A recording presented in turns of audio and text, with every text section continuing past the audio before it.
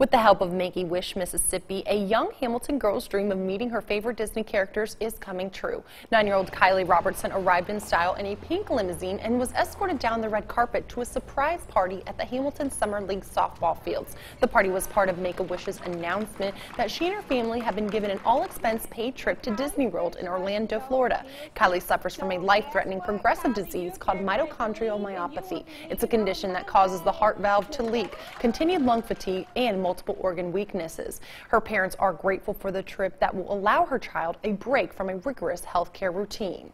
I can't even put it into words. It's just amazing.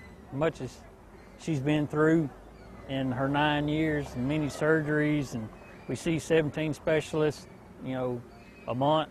So yes, it's just, you can't even put it into words how grateful we are to Make-A-Wish.